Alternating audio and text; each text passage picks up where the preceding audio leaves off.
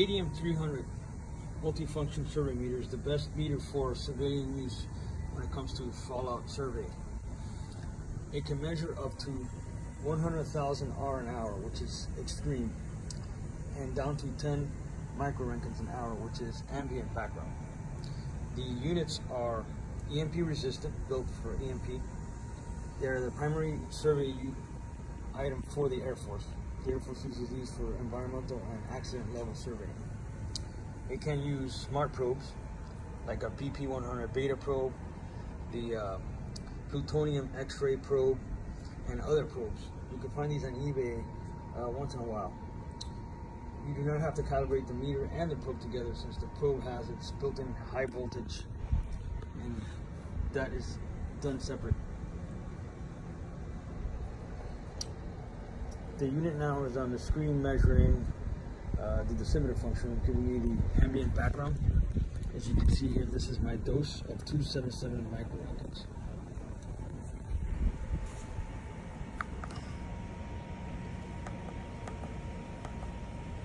When you initially power up the unit by pressing the power button, it starts off in rate, microrenkins an hour rate. We'll turn it off and turn it on. You press the power button for 1 second or two, the unit will go into a built-in self-test and begin the measurement. The asterisk you see on the side of rate, that means that the audio, the clicking is off, but the alarm audio is on. The moment you press the audio button, it disables that, and then when you press it back on, it turns on the clicking and alarm, but you cannot get the silent mode unless you power it off and turn it back on without touching the audio.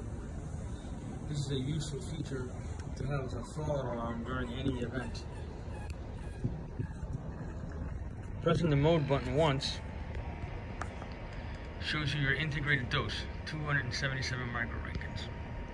Pressing the mode button again shows you the rate alarm set to 50 microrenkins an hour. That's a pretty low level and will alarm an ambient contamination.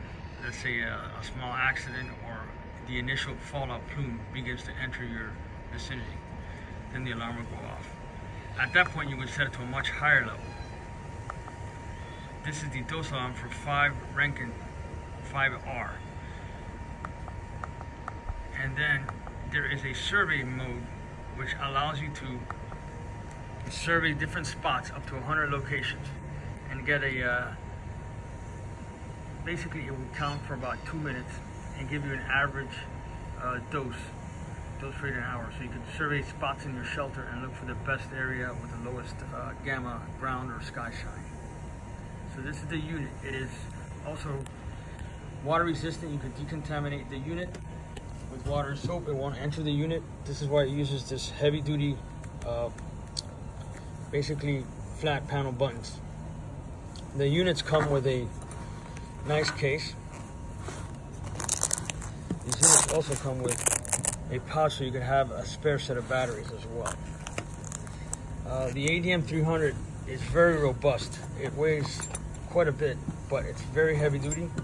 Like I said, EMP resistant, and it is a current survey meter used by the Air Force. There will be other videos showing you how to do other things like set alarms and other special features of this meter.